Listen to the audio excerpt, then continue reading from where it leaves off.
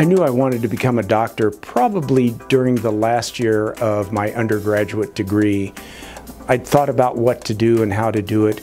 By that time, both my parents had died of cardiac disease, and so it occurred to me that this was something I could do.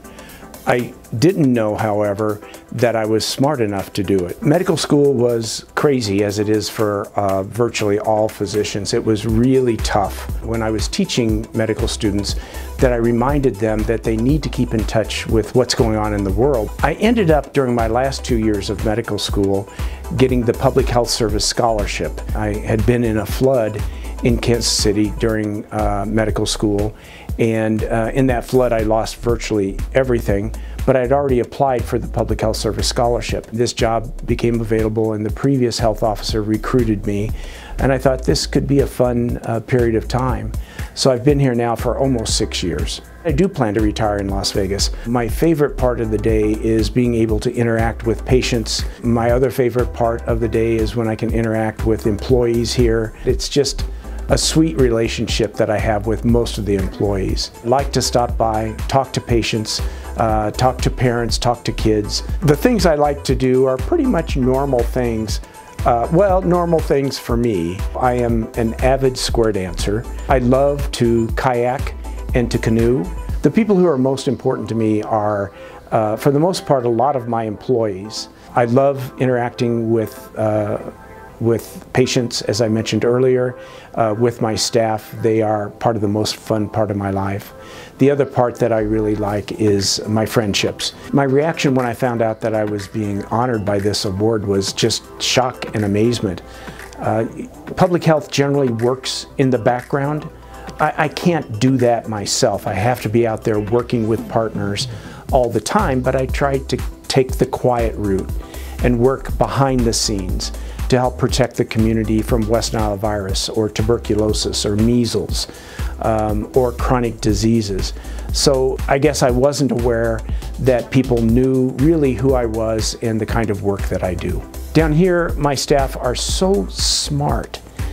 They are so thoughtful. They are so innovative that we have come up with several different programs that have been, at least when we instituted them, unique in the nation. Dr. Iser, congratulations on your honor and distinction. So totally well-deserved, and just appreciate everything you do for our valley, for Southern Nevada Health District, for our communities. You truly are an inspiration. You're a driving force for preventative care, keeping a watchful eye to make sure we're all safe in Las Vegas.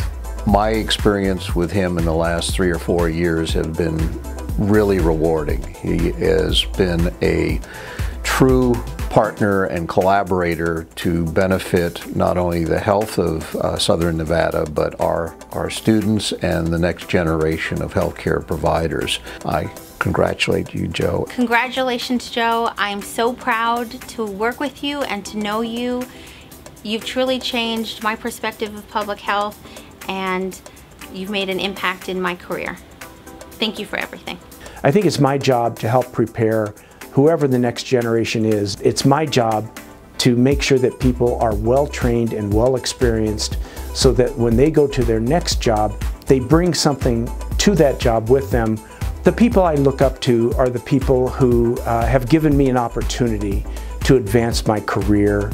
There were people who encouraged me to go back and get my doctoral degree after I'd finished medical school and residency. I also look up to some of my family.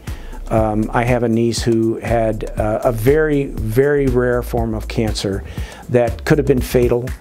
She came through it, and I really look up to her for the work that she has done within the family and for her family. I'm not sure that I'm worthy of this. I certainly wouldn't be worthy on my own. I'm only worthy in representing the employees that I've worked with over 40 years of working in public health, the patients who have taught me how to be a kinder, more compassionate physician, the employees who have taught me a lot about their lives and how I can help them. Many of you are much, much better clinicians than I am, much better researchers than I am. I'm in awe that, that Jerry decided to nominate me, and that the group who makes the decision decided also to honor me. you.